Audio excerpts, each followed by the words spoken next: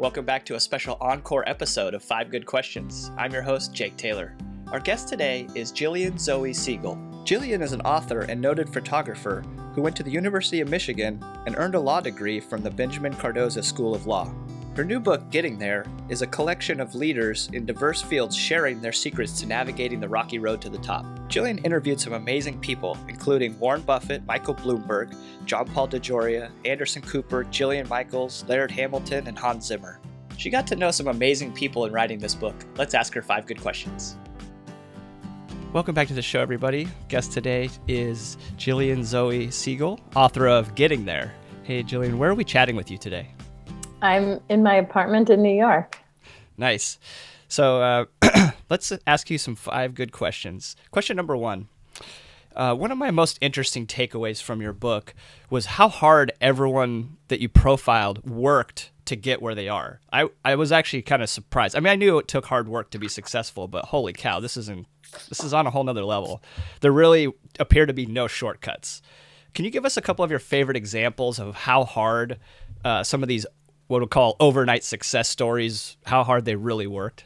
Yes. And just before I even get into that, part of the reason why I wrote this book is because there is a common misperception. When you look at someone who's a luminary in their field, it's just so easy to imagine that they sort of had a smooth, steady ascent to get to where they are.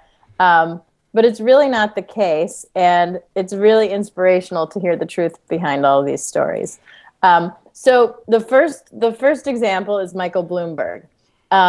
He, is one of the richest men in the world, and he founded Bloomberg LP, and he was mayor of New York City for 3 consecutive terms. But he got to where he is, because he got fired from his job at Salomon Brothers, and no one swooped in to give him another job, so he figured he would start his own company. But he's pretty famous for saying, like, be the first one in and the last one out. And he really gave working hard a new meaning. Like, he's not where he is for any other reason except for that he worked super hard. And he was starting his company. He wanted feedback. So he used to go to the deli across from Merrill Lynch every morning at 6 o'clock, and he would get a coffee with milk and without milk, and a tea with milk and without milk. And he would put them on a tray. And then he would go roam the halls of Merrill Lynch looking for someone who might be sitting alone reading the paper. And he'd pop his head in the door and say, hey, I brought you coffee. Can I bend your ear? And that's the way that he got in with people that he wouldn't otherwise have access to, and got, good feedback for his company. So that's one example. Oh, one more thing about him. When he got fired from Salomon Brothers, he still made sure to work 6 days a week from as early in the morning until as late as he could. Why? Because he just didn't want anyone to ever say that he didn't work 110%. And I think that kind of mentality is what got him where he is and what got him elected mayor of New York City 3 times in a row. Because we all know that he'd work, as hard as he possibly could to do the best job he possibly could. That's great. I mean, he had a brand that really of himself that he was protecting and making sure that it was his reputation preceded him. Yes, definitely. Okay, Gary Hirshberg. He founded Stonyfield Farms. That's the organic yogurt company, and it took Stonyfield 9 years to make its first nickel. 9 years of Gary talking about the importance of organic food when no one even knew what organic food was. And they thought it probably meant that there was dirt in the food or something. But he really, he believed in what he was doing. And now the rest of us do as well.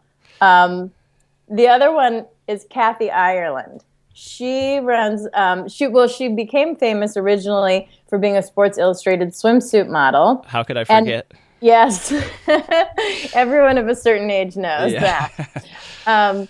But she now runs a $2 billion a year business, and she has her name on over 15,000 products. She's bigger than Martha Stewart. So a lot of people look at her and they think, okay, well, if I was born looking like that, I could slap my name on some products and make a killing too. But that is so not the case. She failed for years at trying to start her own brand. She tried starting with a beer company, a line of skincare, several arts and crafts projects. And eventually she was able to launch her company with a line of socks, of all things.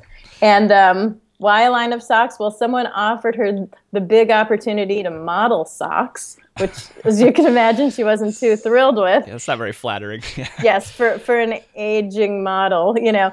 So she said, you know what, I'll only model them if I could partner with you. And that's how she started her brand. But even once it started, it wasn't easy. She slept in airports to save money. They almost went bankrupt. Anyway, those are a few stories. Yeah, it's incredible. So I could go on and on and on, but I won't. Yeah. Question number 2: what was some of your favorite stories of risk taking from the book?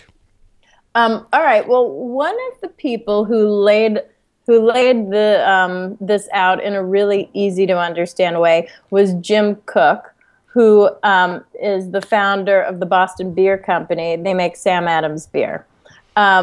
And basically, he graduated from Harvard and he got a job at the Boston Consulting Group. And that was a really cushy job that a lot of people were jealous of. And it appeared he was doing great. But he was really miserable with what he was doing. And he had this dream of starting his own company. And but he was afraid of risking it all to go off and do this, until the day that he realized that the real risk was not taking a risk, because if he didn't take a risk, he would just be stuck in a job that he didn't like for the rest of his life. And if he did take a risk and it didn't pan out, he could always just rejoin the workforce and find another job he didn't like. So he really laid it out there. So that wasn't like the hugest risk he took, but to him it seemed like it at the time. Other people, okay, there's a scientist in my book called J. Craig Venter. He was one of my favorite people to meet. He was the first person to sequence the human genome. And what that means, because it might sound complicated, it sort of sounded complicated to me. Not sort of, it did sound complicated to me before I researched it. Basically, when you sequence a genome, you're just reading the human gene to see what it has to say. And that's why now you could say, I have the gene for this cancer or that cancer. And there's a lot of medical possibilities that knowing how to do that has provided us with. Anyway, he had a job with the government, and they were trying to sequence the genome. And he thought he had a better method. But as hard as he tried, he couldn't get the government to change their ways. So he left his job and he started his own company, raised a lot of money, and he did it in a super quick time. Meanwhile, everybody, all of his colleagues, not everybody, most of his colleagues were criticizing him, saying this will never work, and it's a waste of time and a waste of money and all of that. And now all of those critics are using his method to do their research. But something he said that was interesting is he had been in Vietnam, and he had a really terrible time in Vietnam, as most people did. And after risking his life day in, day out and seeing his own age die every day, for him, taking a career risk didn't seem like such a big deal. So he figured, you know what, I'm in America. I'm not going to die. What is the big deal for me, risking my career? Yeah, it all seems small at that point. Yes, exactly. And someone else in my book who's a performance artist named Marina Abramovic, she suggests that you think of death daily to keep things in perspective. And I have heard of other people who read the obituaries for that purpose. But, if you're so scared of something, if you think about it, I'm going to die one day, and this really is not such a big deal. It just puts things in perspective. I could go on. Or No, that's a great segue Okay. actually for question number 3. And one of my other key takeaways from the book was that all these people were singularly obsessed with some particular mission they were trying to accomplish. And each of them had their own why for what was driving them. But now that many of them seem to have accomplished and made it by most people's standards, the fact that they're famous, I wanted to ask you, interacting with them, did they seem like they're happy? Did they find that pot of gold at the end of their own personal rainbow? Well, here's the thing. Happiness, in order to be happy, you need to have a lot of different departments all working together. So you could be happy in your career, but your child is having a problem, and then you're not a happy person. It could have nothing to do with your career. So I think that in their careers, everybody in my book is thrilled. Whether there's something else going on that has nothing to do with anything, I don't know. But they're all really thrilled, and that's one of the huge themes of my book, is that you have to do something that you're passionate about, because like we were discussing, nothing is easy. And if you're not in love with what you're doing, you might do an okay job, but you're not going to get to the top, because in order to do that, you have to jump a lot of hurdles. And if you don't like what you're doing, you're not going to have the fuel to do that. And another thing is that a guy in my book, Laird Hamilton, who is a famous surfer, he talks about the importance of always changing your goal once you reach it. And I think a lot of the people in my book do this. They might have reached a goal by other people's standards, but they're always working towards something. And, it's not like they're all sitting in bed eating bonbons and saying, celebrating their success. Yeah, they're on to the next thing. And basically, they're always working towards something. Yeah, that's huge, I think. And I think too that helps with the happiness requires progress, right? If you don't feel like you're making progress in life, it's probably hard to feel happy. So changing your goal can help, keep that carrot out in front of you. Exactly. So here's a question that I think everybody wants to know. I mean, you interviewed Warren Buffett, Michael Bloomberg, John Paul DeJoria, Anderson Cooper, Laird Hamilton, Jillian Michaels, Hans Zimmer. I mean, just this incredible list of people. First of all, how the heck did you get them? Second of all, how did you get them to open up like they did? And what was the process that you used for doing that, and for having them write their own pieces, fitting into your narrative, really? Well, I'll tell you that in a minute, but they didn't write their own pieces, so I'll tell you. So basically, the hardest part of doing this book was getting the subjects, and I got ignored by everybody at first, and then when they were done ignoring me, they rejected me. Yeah. And then I kind of, would try again from another angle. So a friend of mine, pretty early in the process, said something to me that stuck with me. He said, "Don't take a no from somebody who can't give you a yes."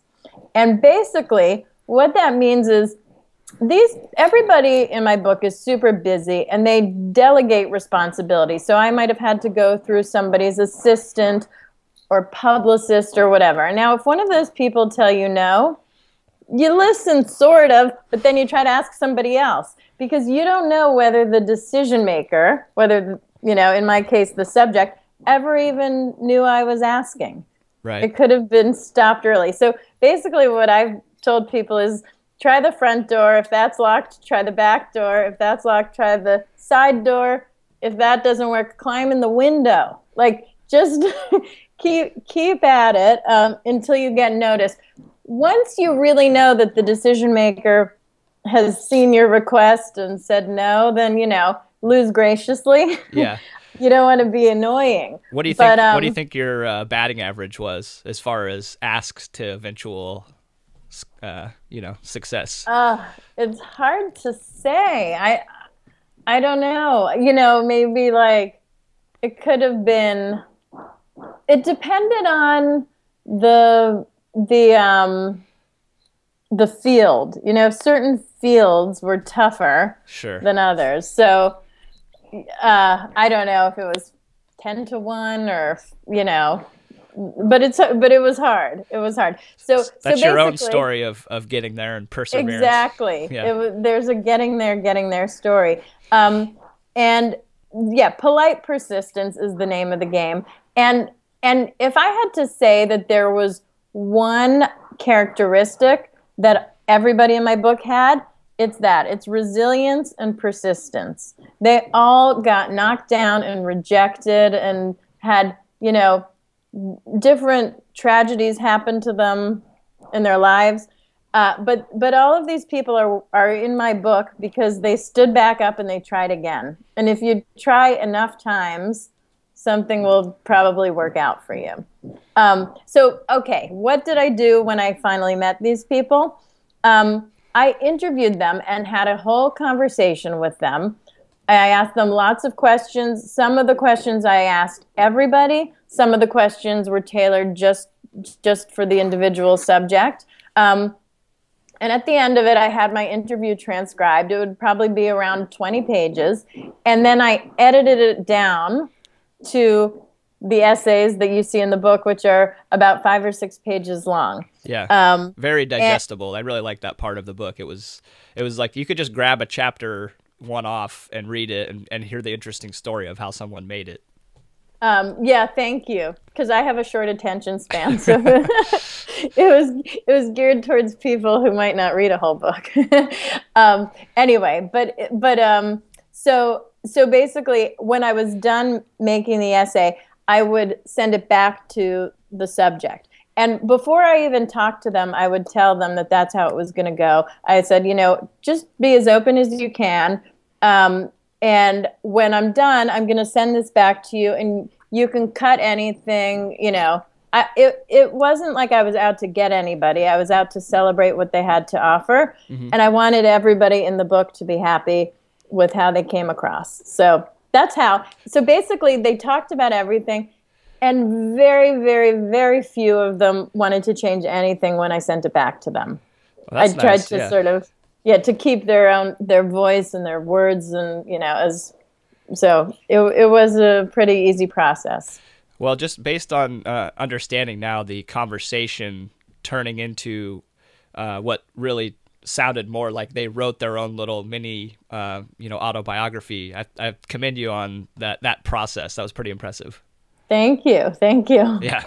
I'm surprised that's how it worked.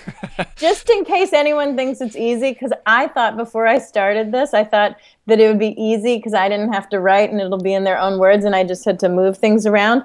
I spent a good week in my pajamas writing each essay, like not leaving the house, like waking up, sliding my computer onto my bed, writing, so it was a lot more time consuming than I thought it would be. Yeah, no, I don't doubt that. So question number 5, and this one gets a little bit more personal for you. After interacting with all of these amazing people, hearing all their stories, is there anything that you're going to stop doing now because of what you've learned on this multi-year journey of writing this book? Okay, this is something I've really learned. I think in my life there had been times where maybe I wanted to do something kind of career-wise, and I would run it by some people, and I would be stopped by a negative reaction. And that's something that this book has really taught me not to do, because pretty much no matter what you do, if you said, I'm going to invent Twitter, there would be people, if you said, who are saying it's not a good idea, no one will do it. If you said, I'm going to invent email, I would have said, why would you use email when you could use the phone? Yeah. You're going to have people, so you just have to watch out for that and sort of, guard your idea. Guard your ideas, yes, exactly. And there's 2 people in the book who really speak about this in a great way. One of them is Sarah Blakely. She invented Spanx, which is... she's doing okay for herself. She's a billionaire, yes. And Spanx it's a shapewear. It's like, footless pantyhose, control top, and all that. But basically, she kept her idea secret for a full year before she told anyone. And when she finally told people that her idea was footless pantyhose, they all laughed at her. And then when they were done laughing, they said things like, well, honey, if it's a good idea, then why haven't the big guys done it? Or the big guys are going to just knock it off. And, but she had kept it secret for a year. So she was already so invested in it that she didn't let this take her off course. Same thing with Frank Gehry, the architect. He had a professor in architecture school call him into the office and say, listen, you are not going to make it in this field. You better quit now and just save your energy. But he was too far along. He was too enamored with it and too far along to quit. So that's one thing. Watch out for early detractors.